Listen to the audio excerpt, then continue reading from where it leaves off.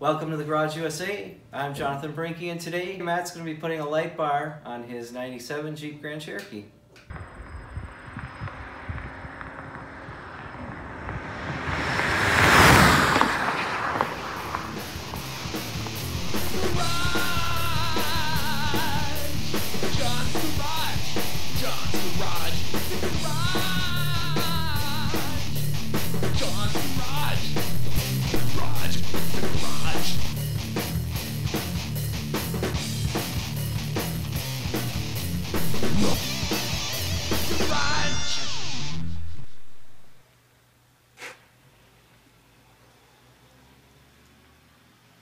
Thanks for joining me. Today I'm at my brother's shop where Matt will be installing a light bar on this 97 Grand Cherokee.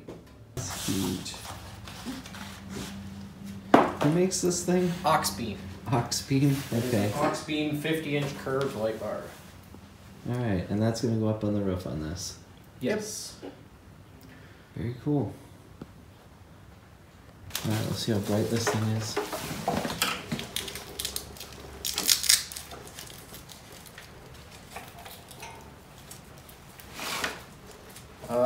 Is there a switch on it somewhere? Alright, take the light.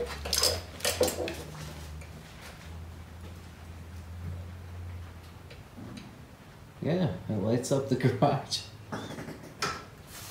That's pretty damn bright. You okay back there, Joe?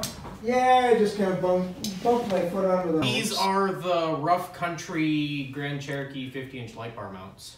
Can you even get these anymore? I don't know. I don't think so. I bought them used, but they aren't actually used. Guy bought them, never used them. Okay.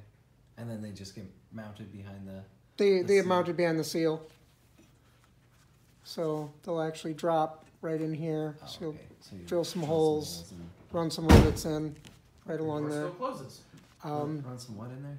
Rivets. Oh, okay. So you'll So actually drill some holes, put some rivets put some in. rivets in. A lot of people now, because a lot of the light bar mounts are hard to find for most vehicles, where they'll be using the Chevy pickup ones, the cat eye bodies, I think. I forget which ones they are. Either K-body or the bubble eye or the cat eye. Yeah. Because the bubble eye is the rounded eye right before the cat eye. So early 2000s. Okay. But these are for this and then that.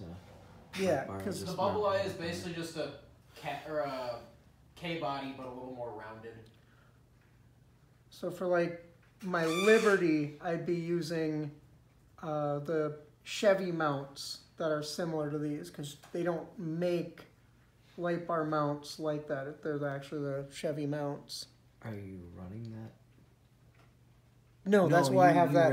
ran That's the why I went with Renegade. the actual Renegade. Renegade, the factory light bar. Right, okay. Okay, very cool. Where Will be at 12 inches.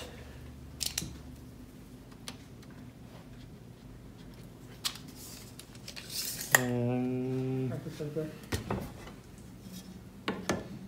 line up the rear of the bracket with that.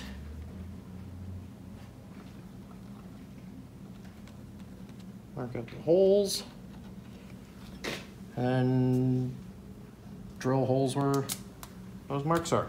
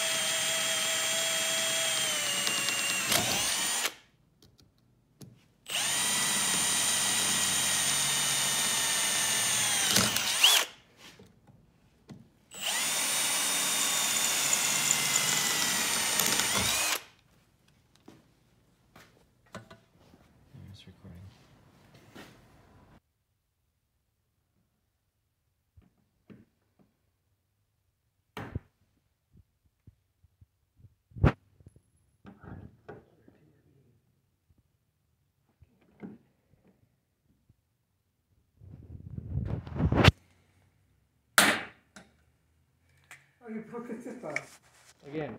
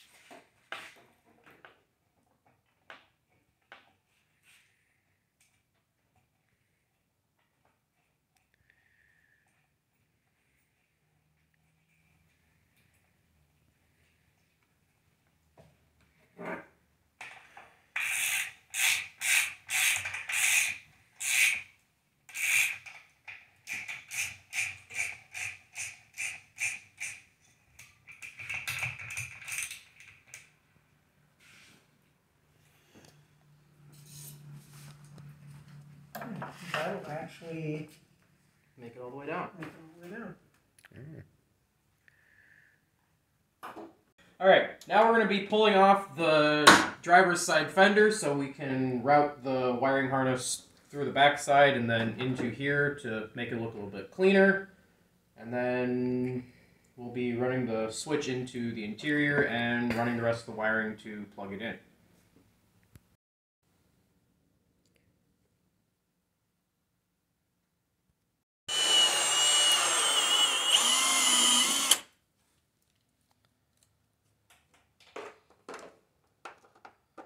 Perfect. Perfect-ish. There it goes. Oh. Yeah, there it goes.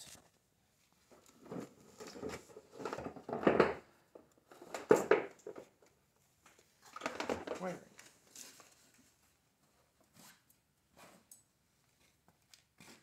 Let's see if I can record. It says record.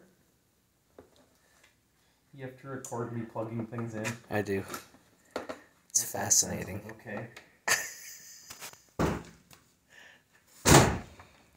He's never seen anybody plug stuff in before. And the door still works, so that's good. It's a, And Joel's got tape. here's a chunk of tape. A chunk of tape. Chunk of tape. Chunky tape. I'm assuming we're going to want to put this in strips instead of just one long continuous run. Maybe.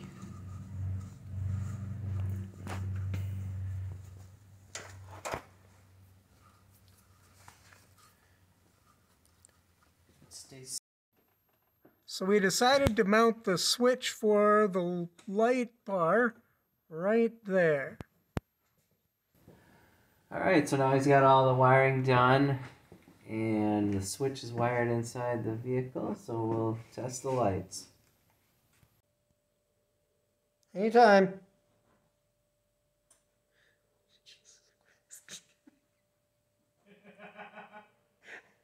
Okay, you can. Yeah, the fog lights are. That's fine. Okay, ready? Go for it.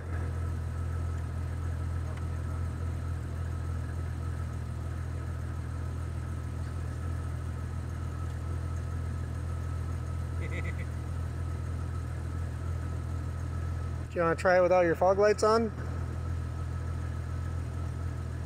Because that's just normal headlights.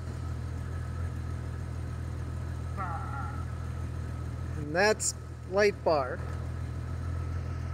Probably stop. I hope you enjoyed the video. If you did, give it a like, share, comment, and subscribe. I'd like to thank you for watching The Garage USA.